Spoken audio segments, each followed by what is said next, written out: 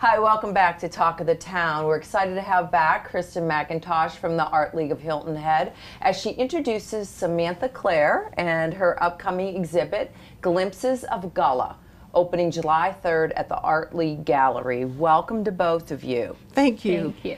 So, Kristen, the Art League of Hilton Head is such a valuable part of the community. Tell us a little bit about how it enhances lives. Okay. Well, first off, we have our gallery where you can come in and see local art by 170 local artists, and that changes every 4 weeks. But around that 4-week show, we have a featured artist. So this month it is Samantha Claar.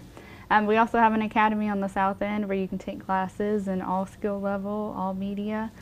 We provide studio space for free for our artists to come in and use our facility, and we have a book club, the largest art library on the island. We offer a lot, and we also partner with a lot of other community organizations. Yeah, I think that a lot of people aren't, very familiar with your organization, and it's good for them to become familiar with.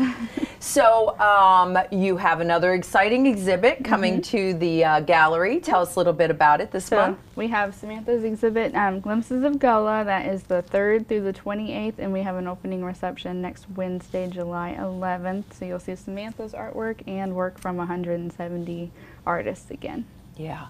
And so, Samantha, your art has a specific inspiration. What about the Gullah people inspires you?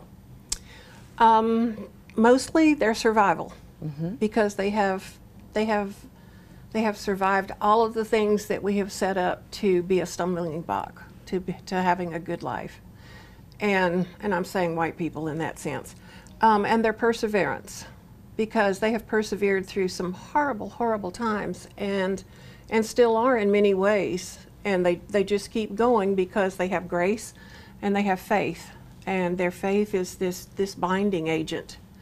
And even though I'm not a particularly religious person, it binds me in too, just in awe of the strength of it.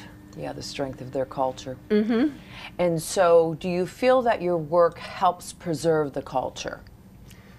I do, because it shines a light on something that a lot of people don't know anything about. And of course it's the light that I've been shown, the light that I see. But in sharing that, it ignites curiosity and it expands the dialogue, which is very important, because when people buy a piece of art, when somebody sees it at home, then they have to explain what the basis is, and they've become involved at that point and learn more too.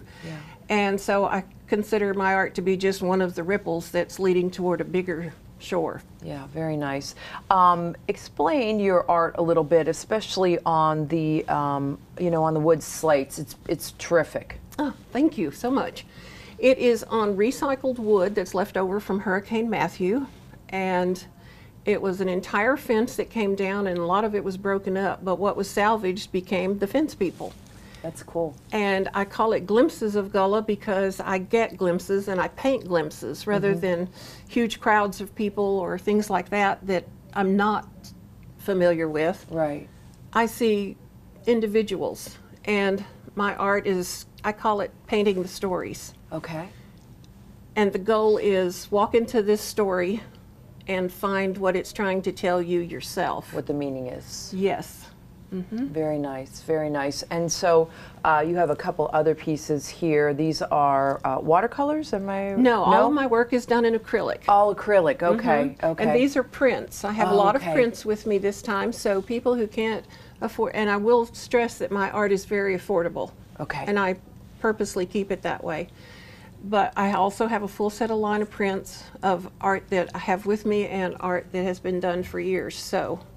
Very nice. And a lot of choices. People will be able to purchase on site, is that correct? Yes. And that's not just Samantha's artwork, that's all the artwork, am I right, Kristen? Yes. Okay. And so if people come out to the Art League to see these beautiful pieces, how can they give back to the community? They can give back specifically to Art League and how we enhance the community by becoming a member. It's just $55 a year, and that goes to support us being able to have these 12 exhibits a year and bring in our instructors, nationally known ones, at our academy.